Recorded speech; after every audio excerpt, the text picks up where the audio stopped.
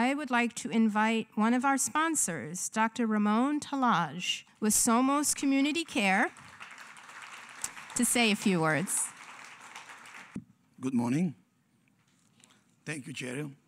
It's an honor to be standing here on this stage following Commissioner McDonald and Commissioner Bazan, who lead this work at the city and state level and are my colleagues, my partners. For me, this is such a historic moment. After many years of being outsider, literally standing outside these rooms, where discussions like this take place. Today, I would like to address the pressing issue of healthcare accessibility to people who have never gotten the fundamental right to healthcare that should exist in this country, a reality that can no longer be ignored. These are the people who have no voices. They are invisible. That's the way we call it. But they also represent disparities and are the face of inequity. You see, my journey as a healthcare activist began as an immigrant to this country. Despite being a doctor and having served as under Minister of Health in the Dominican Republic almost 40 years ago, I'm 68 today, I found myself starting over again. I began working in some of the most underserved communities. Cephad, in a charity hospital for people who at that time wouldn't even be touched because they had AIDS. Do you remember how impossible it seemed at that time to think about a cure, to find an answer? That experience truly taught me that in our greatest moments of challenge, unity and change can be achieved. But it also taught me that in our healthcare system, there are always the haves and the have-not. For all the money spent in healthcare in the richest country in the world, I believe our system is still somewhat broken. And you just saw two of my colleagues talking about that. So I wanted to come here and tell you that it can be fixed. Every day at SOMOS, we are proving that access, affordability, quality, and innovation are possible. We started a movement toward advanced value-based care. What is that? It means we take on financial risk while focusing on quality of care. We accomplish this by organizing our community doctors outside a hospital setting for the last 20 years. We train our neighborhood workforce in care management. We meeting the people where they are. And acknowledging that lack of access and inequity is reality, exists. As SOMOS, we were at the intersection of clinical and social needs. And I'm proud to say that the facts speak for themselves. Here are a few examples. This is during the district. Just in 1 year, we saved $300 million for those watchdogs out there who doesn't know what we do. 103 innovation design, we are the only one still standing. We reduced preventable readmission. Of the 225 possible pilots, only 12 were done. We got 6 of them. The rest of the money was used and no use. Reduced potential preventable admission by 20.4%. Get the next one. Well, COVID hit. District ended. And I met with my fiduciary, Montefiore Hospital, and I said, we must keep the money being used in the community. It's not going to be given to anybody.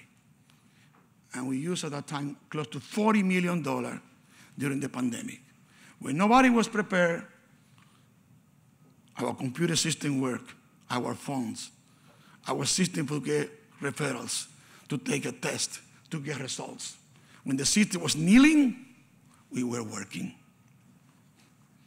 And you could see vaccine, meals, social determinants of health. Nobody thought that. The sanitary crisis brought the worst humanitarian crisis. Millions of people in line to get a meal because they had no jobs. when people were in trucks because they were dead and they were undocumented, we sticking to get money to cremate. At that time, it was no funerals, people. We were the one who did that at that time. And get the next one. Well, now we became innovators. We take full risk. The only still working. And we working, paying attention to the social determinants of health. We all of this. All these numbers are real. It's happening now. It's important to say that the money that we invest, our own earned money during this trip, we decide to put it on and does work. Today, SOMOS stands as a New York only acting innovator where advanced provider organizations enter full risk with fully delegated agreements with health insurance plans. Thanks to the Innovator Program, we are pioneering a new model of high-quality preventive care and wellness delivered in a culturally competent manner. SOMOS, we are, that's what it means, over 3,000 minority providers working with the community, serving over 1 million persons in New York City. But certainly we cannot do alone. We didn't do it alone. And I want to say here thanks to former President Barack Obama for his landmark, to signing of the Affordable Care Act, to our current president, and the Secretary of Joe Biden, and the Secretary of State Javier Becerra, who came to our neighborhood to get the vaccine and talk about, announce the first 1-800 number for the most important the mental health situation that we have in the country. Senator Gustavo Rivera, who stood with us in the trench during the pandemic, and especially Governor Kathy Hochul, the governor of the state of New York. They had the courage to join us transforming healthcare delivery system, and an institution like us, like ours, had the right to have funds to continue doing their work for the preventive care the same way the institution had the resources to do for people who are already sick, who have chronic diseases, for those buildings that we have. Our new model in many ways is a return to common sense medicine, just to put the people first. We know today that when you treat the whole person, not just for a fee, but considering who they are, what language they speak, where they come from, their identity, the state of their mental health, whether they have food to eat or not, whether they can get themselves to the doctor or not, the outcomes by far will be better. You can call it what you want: social determinants of health, social care, health-related social needs, or anything else, since everybody wants to take credit for somewhere that nobody want to talk about long ago. We had to see the pandemic to start talking about that. Now imagine an army of 3,000 providers with about 30,000 community health workers joining forces with community-based organizations working on the care of millions of people across the city of New York, in every borough, in every building. That is SOMOS. We understand that the foundation for any meaningful healthcare reform has to start at the grassroots level and work from the bottom up. Hopefully, what you hear here is normally from the bottom down. Disease is more important than prevention. And when someone is putting this in prevention, the people who get all the money from disease start screaming and actually trying to discredit what we do. I want to let you know about Jose. Could you give me an example about Jose? This is very important. Jose, you could read this. He's a 35-year-old, substance abuse, diabetes, released from prison. His current sisters are children. He lived with his sister with his children in a small Manhattan apartment. He got diabetes mellitus. The current state is this. If we leave it the way it is, he will be homelessness, continue substance use diseases, unemployed, reincident to penal system, food insecurity, isolation, Obviously, we end in the ER, most likely in the ICU. For sure, he will lose a limb or the eyes, perhaps ended in dialysis with amputations and other damages. As you can see, this patient could have ended costing millions of dollars to the healthcare system. And you know what? Without a doubt, in the United States, we have the best hospitals, providing the best disease care of the world, especially in New York. But clearly, if we implement this integrated model of quality care, we could avoid this complication and achieve better outcomes for him, his family, increasing the well-being of the whole community, the city, and the state of New York, and the whole country. This model should be improved everywhere. A sample like this brings all of us to this moment, where as a society, we have tremendous opportunity to improve the lives of all people, one person at a time, without spending millions for the stroke, or go to dialysis every 3 days.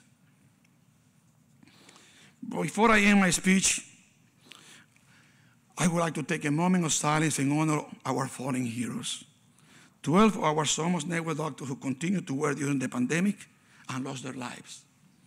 And one in particular, more recent, Somi Franco, a friend,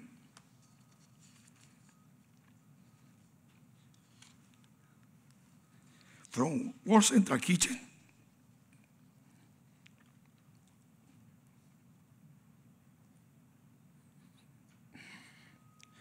She stood with us feeding people during the pandemic, who understood that people cannot be healthy if they don't eat.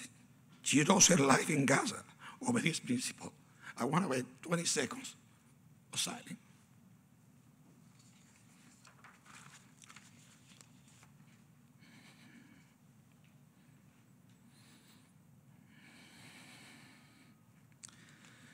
So I'm going to make a pledge to you in this room and to the people of New York, that in SOMOS we will continue work to treat healthcare as a right for all the people, to focus on the most vulnerable, to keep speaking the truth to power, until the day when everyone in New York has access to affordable, accessible, and high-quality healthcare that every American deserves, no matter where they're from, the color of the skin, or anything else. I will say what the Declaration of Independence said: all men are created equal, that they are endowed by their Creator with uncertain, unalienable rights, that among these are life, liberty, and the pursuit of happiness.